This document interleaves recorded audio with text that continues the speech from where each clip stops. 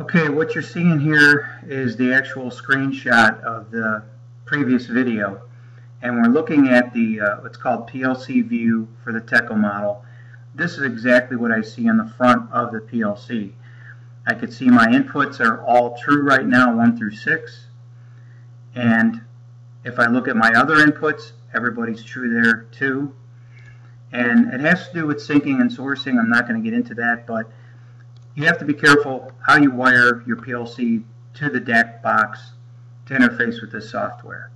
So because of the way we have our PLC wired, we have to invert both inputs and outputs. They're inverted. We're going to go off with the sound because there's all kinds of sound effects. We don't want that. And we don't want to go full screen because if you do that, then you're going to block everything that you're seeing here. So we're going to fire up the sorting simulation, and you'll notice when it kicks in that all my inputs just went false, except for 2, 7 and 8 there. We'll take a look at those two. Get in the front of the screen here. See, 7 and 8 are true. Here's why. I'll go into auto mode to kick in here's some push buttons. 8 is this big emergency stop, which is wired normally closed in the real world. So if I push it, it should then go open, and you could see that it did. I'm going to push my stop button, that's input 7, and you can see that that went away. And if I push my start and hold it, that's input 6, and I actually have a program running. We'll take a look at that. It says when input 6 goes true, trigger Q1. Well, Q1 is actuator 0 in my simulation, and that is this conveyor that feeds boxes up to this section.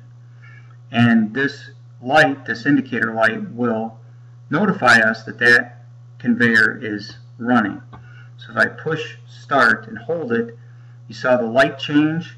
You can see the box coming up. On the real PLC, output 1 is triggered, Q1.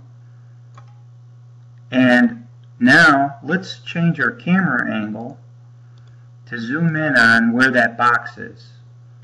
And now I'm going to push the front arrow key to move in. And input 2 says, actually 2 and 3 are true.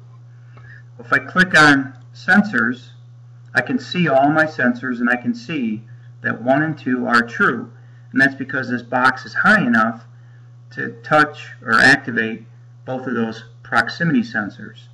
Now I'm going to physically move the box, and you just saw those 2 sensors cleared, and they cleared on here as well. So that's how interactive this whole system is.